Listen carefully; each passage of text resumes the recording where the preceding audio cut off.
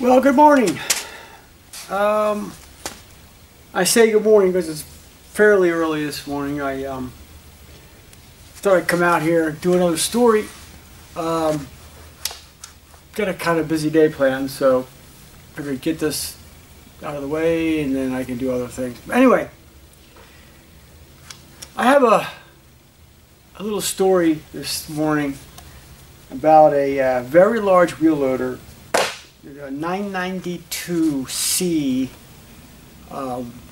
wheel loader. Was at a quarry, and they had sent somebody else, I think.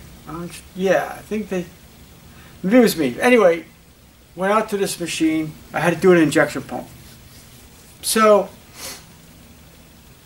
the pump was removed, brought back to the shop for service. And when the pump was ready to go back on, I took the pump back. I took it to the machine, installed it.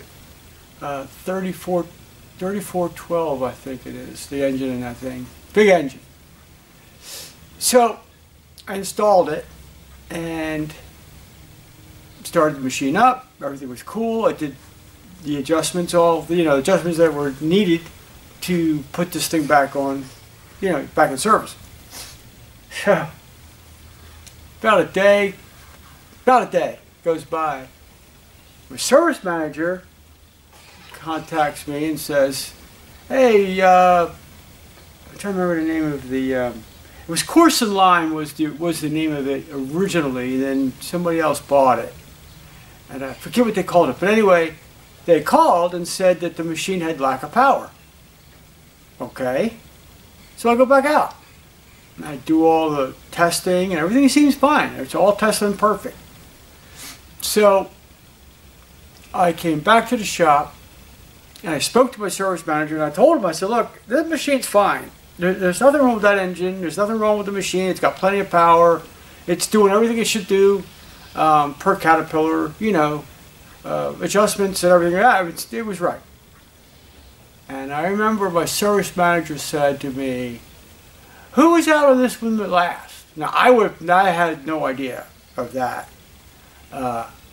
Well, it turns out one of my very favorite workmates in field service at CAT had gone out on this machine years prior to this injection pump needing to be replaced, and turned up the rack to give it more power. So the operator was used to the machine turned up. It wasn't the way it should be. In other words, when it leaves the factory, it's a certain way, and that's the way it's supposed to be, always. Well, if you turn up the rack, it gets more power, it gets more fuel. I mean, the whole machine, it takes on a whole new life. So it had been turned up. So that was the thing. It was not normal anymore. It was not in CAT specs anymore, and well, I don't know whatever happened with that. I don't know if they sent somebody back to it to turn it up, or they just told the customer, sorry, we can't do it. I don't remember. But I just remember that was a situation where, after doing this job and then having them complain, yeah. Turns out somebody, I'm not going to name names, but I think any of my field service techs that are watching these videos will know who I'm talking about. Okay, that's good for now. I think I'm going to do one more here.